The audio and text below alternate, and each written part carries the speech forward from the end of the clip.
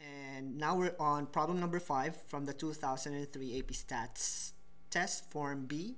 And in this particular problem, we are supposed to answer probability questions and some questions related to this particular game, given a wheel which will give us a chance of getting $100, $500, $200, and the skunk.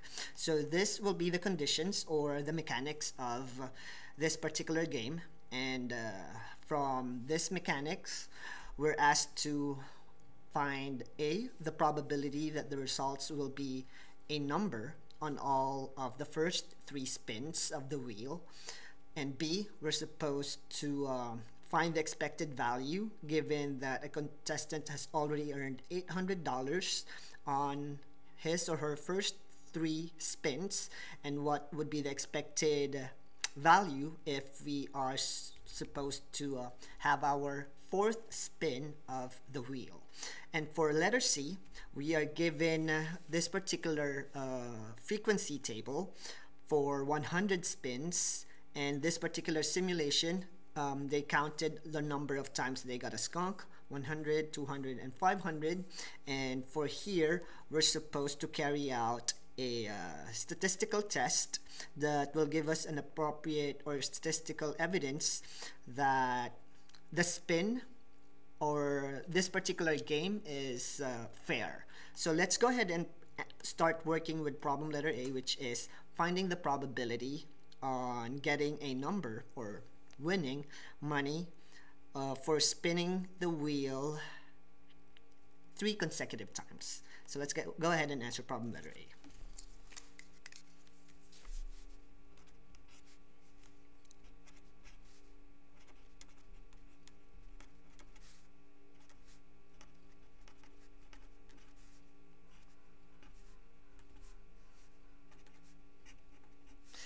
So there are 4 different possibility if we spin the wheel, and the probability of getting the number will be 3 out of 4. So if we're computing for the probability of getting a number, which is 3 out of 4, in 3 consecutive spins, all we have to do is to multiply each of them 3 over 4 by itself 3 times.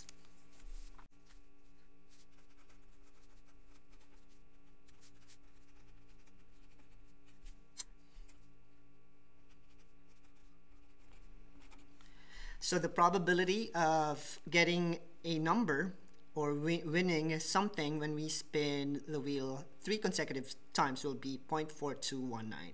And for problem letter B, suppose that the contestant has already earned $800. What will be the expected winning for this particular person if he wants to spin or take the 4th spin for this particular game? So let's go ahead and construct our probability model so we can compute for the expected value of this particular condition.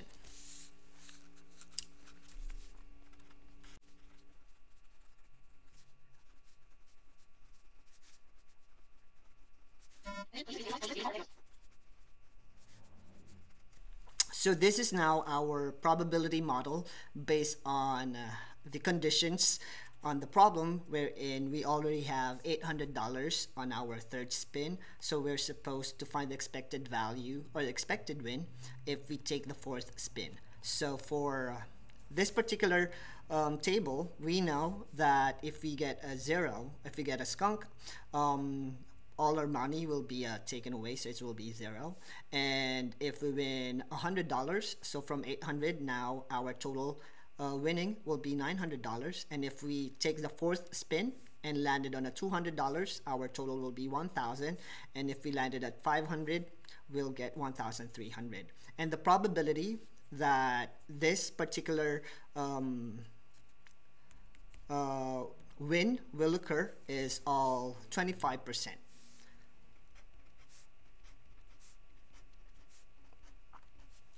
And we know to compute for the expected value,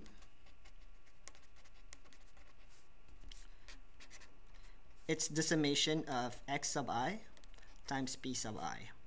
And in this case, our x sub I will be our total, and the probability will be our p sub I. So we'll have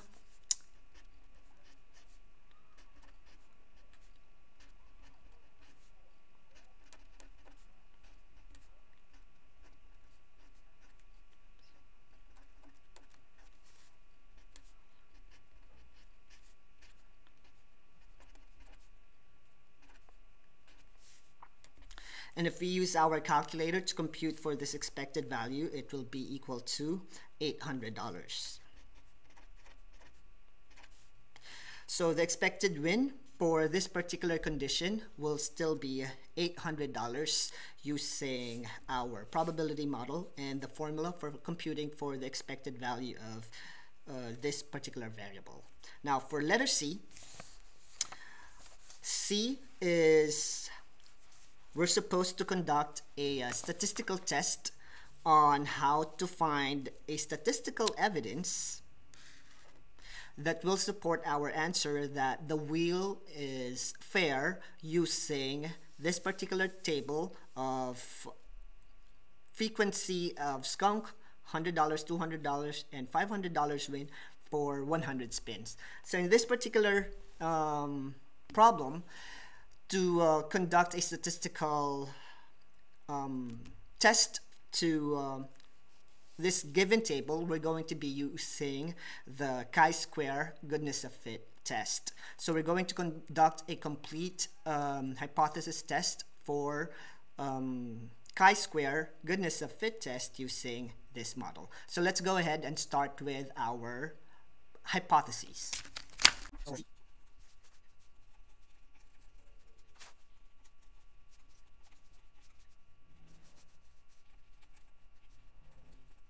So this is now our hypotheses for our chi-square goodness of fit test, wherein p sub 1 is the probability of getting a skunk, and so on.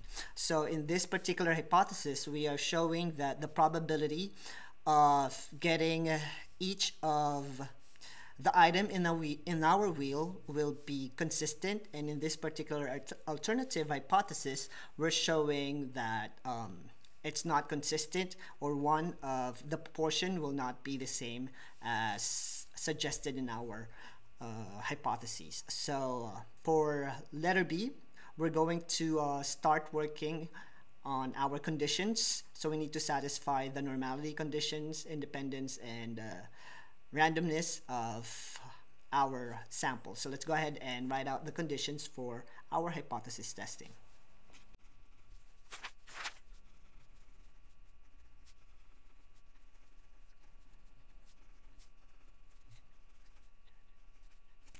And in this case, for normality, to find out if the expected count will be greater than 5, you just need to work out a table and see if your expected value will all be greater than or equal to 5. So before we complete normality, let's go ahead and start with our table for our calculation.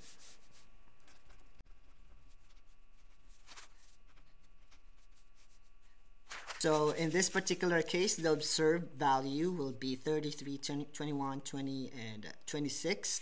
And then the expected value will be the mean of our results based on our 100 spins. So if we add this up and divided it by 4, it will be equal to 25. So our expected value will be 25.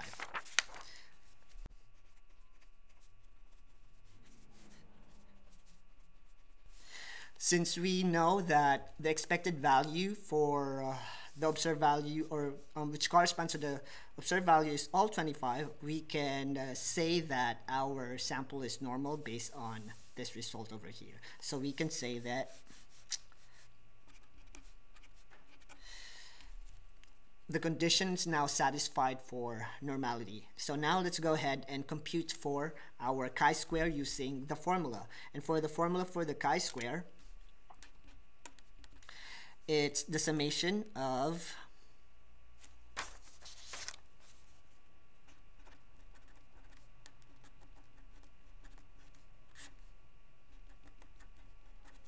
observed minus expected squared all over expected.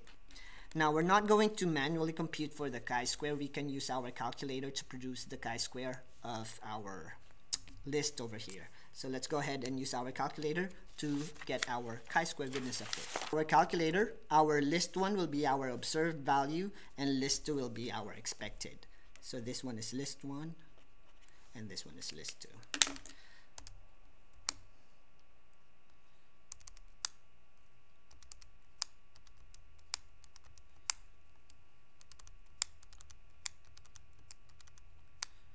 So now that we have our list 1 and list 2, let's use our calculator to compute for the chi-square goodness of fit test.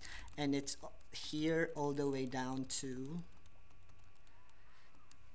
letter D, chi-square goodness of fit test. And in this particular calculator function, observed will be L1, expected is L2 by default, and the degrees of freedom will be 4 minus 1. So let's add it in our calculation, which is equal to 3. So that's our degrees of freedom, and our calculator will give us the value of chi-squared and our p-value, which is 0.2366, and p-value is greater than alpha of 0.05 and even at alpha of 0.10, which means we're not going to reject the null hypothesis. So let's go ahead and write out our chi-square, and the p-value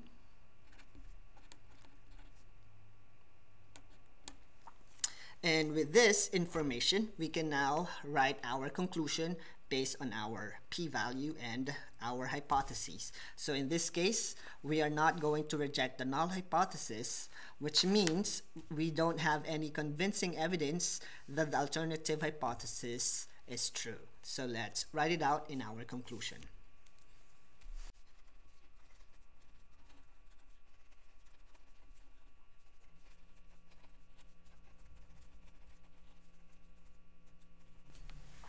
And this is